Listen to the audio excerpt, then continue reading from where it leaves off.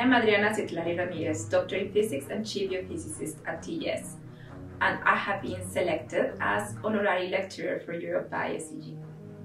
As the pandemic has changed our lifestyles, the tour is now a virtual one, and the first lecture is going to be on the 25th of February, and I am personally inviting you to attend.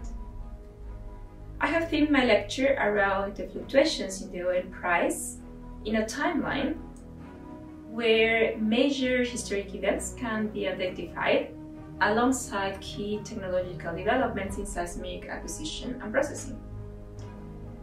The history of oil and gas in Northern European waters in particular started in the 1960s. So when addressing pretty much from the 1960s till present day, my lecture will focus more closely in large geophysical advances and their implementation in this area, as well as major field discoveries, hydrocarbon field discoveries.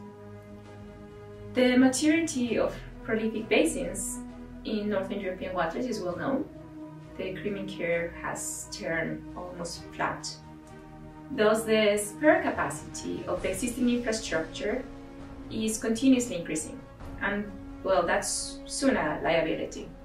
So we are looking to find what we haven't found in this area, despite the use of the most modern geophysical technology, the analysis of this data, and having at least 3 generations of seismic in average in these prolific basins.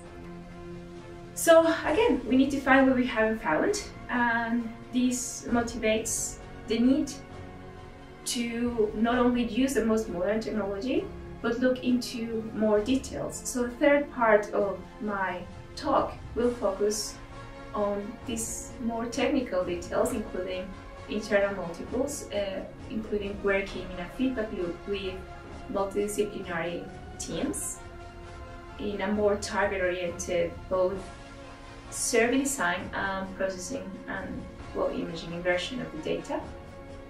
In other words, I would like to talk about the details that matter in this reality. So once more, I would really like to see you, and I would like to invite you to attend this honorary lecture on seismic technology in Northern European waters and the prevalence of multiples.